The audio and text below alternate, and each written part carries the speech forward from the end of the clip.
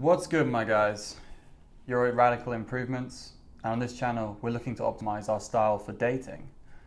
Just going to do an easy, nice, fun one today. It's been a stressful day. My bank and my telephone company tried to cancel on the same day, which is quite annoying to happen within about an hour of each other. Before I get started on today's topic, I just wanted to bring up raw hem ripped jeans. These are a fantastic option if you're in a hot country or in summer for adding a little bit of edge to your outfits, but that's not why I want to talk about them. I bought these ones from Bershka. They were like $10, so it was like a no-brainer. Interesting choice of where to put the rips. So you've got this tiny hole here over the crotch. I don't know what Bershka is trying to say. And then there's a rip in the bottom of the pocket on the back, yeah? Which I only found out about when I put a coin through it. I'm all for like ripped jeans and ripped shorts and all that shit. I was against it for a while, but if you put your rips in stupid places, it's like a joke, it's amusing, I guess. Today we're going to talk about how I used to dress. The reason I want to do this is because a little while ago I did an interview with Andy, who's also known as Killer and a Loser. You can see, I will link it down below actually, the interview we did.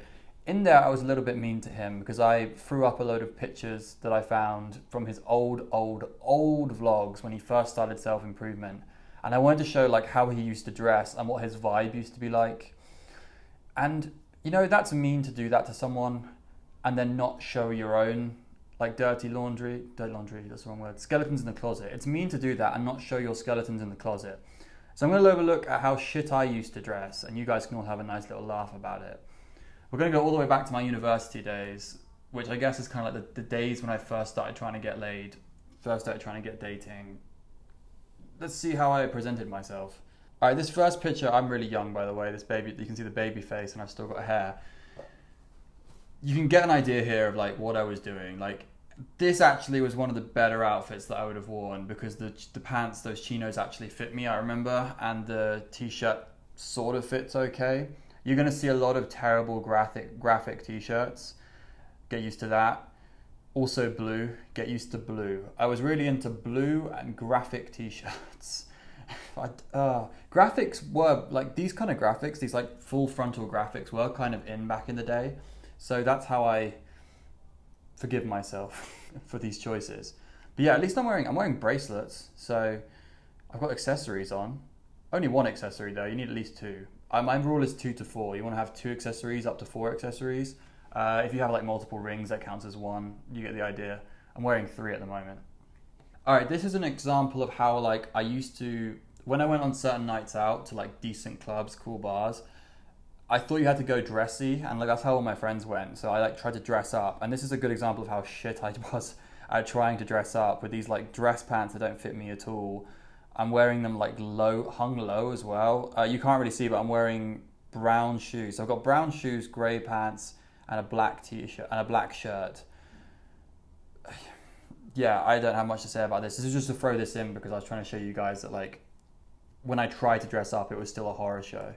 All right, so in like 3rd year of uni, I'd found Good Looking Loser, and I was trying to like actually dress more appropriately. And so this is what I would wear kind of going out. Throwback to the days when you used to tuck your shirt into your belt to show your belt. I don't remember why everyone used to do this. If you had like a decent belt buckle, I think guys would do this. But I'm wearing a lot of I think I'm wearing a leather cuff in that. It was like back when I was first learning about like pickup and shit.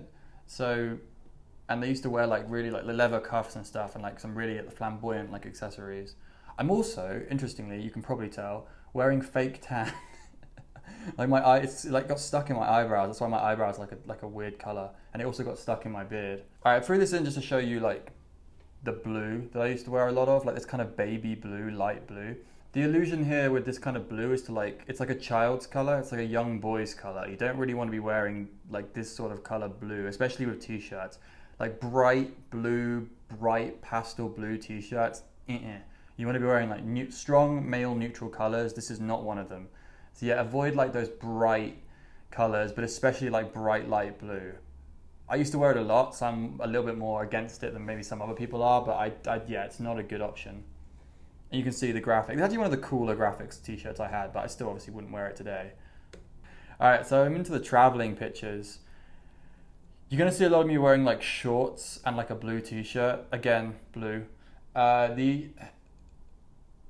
I've got two pictures here. Like one is on a beach and one is hiking. I would like to tell you that I only wore these sorts of outfits on the beach or hiking, but in Australia, I took the opportunity of like being in a warm country to basically wear this all the time.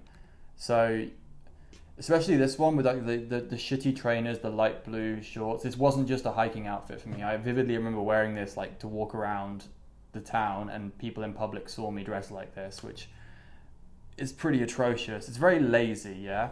So the university photos, I felt like at least I was trying with how I dressed back then, but I just didn't know what I was doing. So I was trying, but I didn't know what I was doing, which is a lot of you. But then there's also a lot of you who are not trying and you don't know what you're doing. So you don't know and you don't care. And for the first couple of years of traveling, that was me. I was that guy. I didn't know, I didn't care. This is a good example of like how I go out on nights out. Terrible like grooming at this time as well, Jesus Christ. But like I'd throw like this weird pineapple graphics tee underneath this denim shirt. Yeah, I still have that denim shirt, I think, somewhere. It has uses. We're getting into the stage of my wardrobe where I still have some of the stuff in these pictures.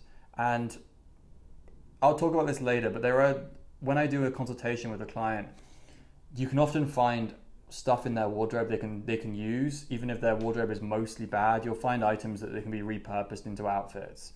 So this shirt was repurposed into a few decent outfits I wore as well, but this is a good example of like just wearing stuff that doesn't really work together. Here's a good example of like, so this looks like a joke outfit. Like I look like I'm taking the piss. Like I don't care about like how I dress, but I genuinely wore this like as a regular outfit while I was traveling. Yeah, that shirt was like bought ironically, but if you wear something ironic all the time, the only joke is you. You don't have to take life too seriously, but like, fuck me, look good. This is like the graphic tee I wore a lot of.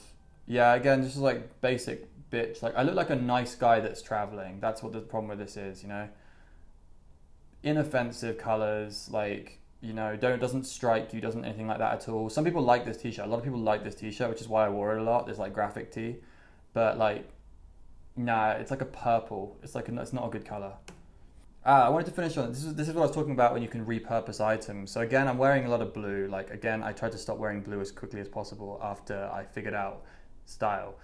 But with this blue, the jacket is important. So this jacket's like kind of like a racer style jacket, and it fits me really well, and it still does to this day. So I still own this.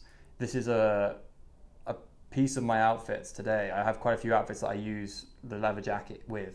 So when you go to transform your style, which I hope guys who watch this channel are considering doing, remember that there will be stuff in your wardrobe that you can use. Don't throw everything out with the bathwater, okay? There's going to be some stuff that you can use. Try and figure out what that is. Try and figure out if any of the items you have kind of match like items in great outfits, either that you find in my guides or my videos or you find on Instagram. You will have some stuff that works, but make sure it's very close. Like don't just throw on, like I had a guy, I made up an outfit which was just kind of like a black hoodie, black ripped jeans and white trainers or whatever. It was pretty basic, like a nice casual outfit. And this guy went into his closet and pulled out like a university hoodie that didn't really fit him, and it was like the wrong color. It was kind of black, but it had like university logo and stuff on it. It just wasn't the outfit. What I said, I was like, it's got to be an unbranded, kind of relaxed fit black hoodie, and then you wear accessories around it. And I didn't get that like you can't just mix and match these items. They're kind of specific. But if you have those specific items, unbranded, in a strong male neutral color or tone, you're probably going to be able to use it somehow. All right, I hope you enjoyed going through my wardrobe of horrors from my old self. This was a fun video. Peace out, guys.